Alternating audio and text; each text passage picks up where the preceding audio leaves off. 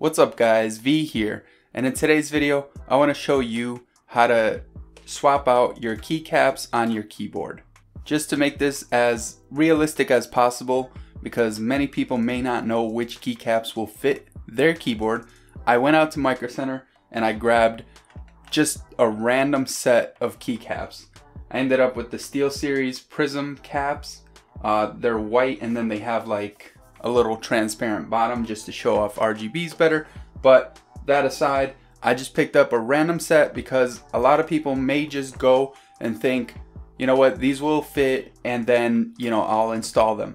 So that's exactly what we're gonna try in this video, and I'm gonna show you how to do that step by step. First thing you're gonna look for in the packaging is a little tool that looks like this. And basically what this is a keycap removal tool, and it just slides on. Before we get started, go ahead and turn off or unplug your keyboard. Now that it's off, we're ready to get started. Alright, so I'm gonna go ahead and take these out of the packaging, and I'm gonna start with this one since this is the package that had the tool in it. All you have to do is take your little tool.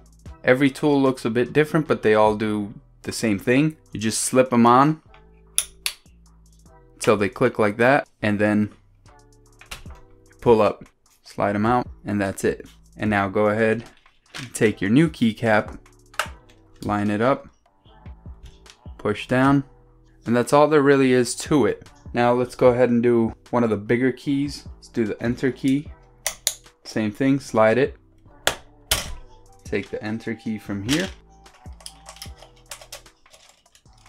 and there we go. So I'm basically gonna go ahead and kind of speed through this because it's a lot of repetitive stuff, but that's basically the gist of it.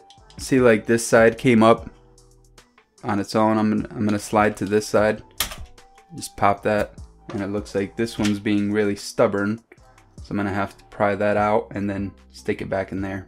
So on this keyboard, these little things come off. They just line back up in here, and just like that. So basically go ahead and repeat all those steps again and again. Sheesh, that one wanted to fly all the way over there. Another quick tip, as you can see, this one has like a little M button. So if I press FN, I can press the M button for another feature. When you buy different keycaps, especially if they're not specific brands for your specific keyboard, you may not have that logo on there anymore. So that's something to keep in mind. Another quick thing I want to mention, many universal keycaps like these, they'll come with a whole nother package like this for different sizes. So keep that in mind. Like I said, these are universal, so they should fit most keyboards. In this case, they included a bunch of these. If I run into any issues, I will mention that, just so you can keep that in mind when you're purchasing keycaps. Also, let me know down in the comments what you guys think about these white keycaps. The more that I put on here, the more that I kind of like it.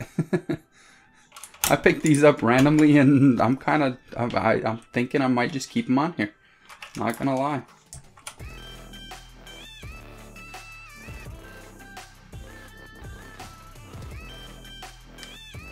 Alright, so here's the first issue that I ran into so far as compatibility. So these two keys on my keyboard are this page key. Not really sure what it does, so I don't really care. But the FN key. So they do include these FN keys. This one, and then there's the page key right here. There's two of them. But they're not the right size. So the ones that came over here, Windows key, which I am going to put here, but it's going to be the FN key. And then for the page key, I just put this Steelseries logo. That's just because that's the only ones that could fit. These won't fit there. They're a little small, and I think it's just gonna look a little off. So I'm just gonna leave it like that. I kind of like the look. It looks great. Steelseries did a good job on these. I like the feel of these. So they feel great. They look great.